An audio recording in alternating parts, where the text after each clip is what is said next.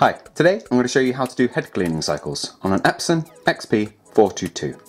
Now this can be done directly from the printer using nothing but the touchscreen and the buttons over here.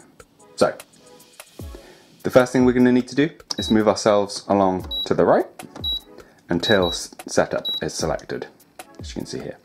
Then we press OK to go into this menu. We go down one and into maintenance. And head cleaning is the second option down. So down and then OK. And what head cleaning does is push fresh ink into the printer's printhead, hopefully dislodging any dried ink that could be in there causing stripes or missing colours like that shown on screen. So to get this started, we press the start button, which is this diamond shape with a line in it, shown also at the bottom of the screen. So press that. Now this will take the printer just a couple minutes. You'll hear a few noises coming from the machine, but that's perfectly normal.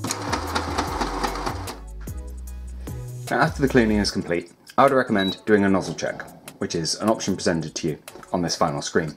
Now a nozzle check is like a test page that breaks down the 4 different colours your printer uses: black, cyan, magenta and yellow. It shows both the ability to print these colours and how the printhead currently fares with like fine details, so it'd be a great way of spotting like lines running across your prints or something of that nature.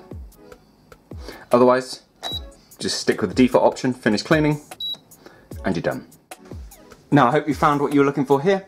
If you have, please do let us know with a like. If there's anything else we can help with, please do let us know down in the comments. Otherwise, thank you for watching, and we'll see you next time. Take care. Bye bye.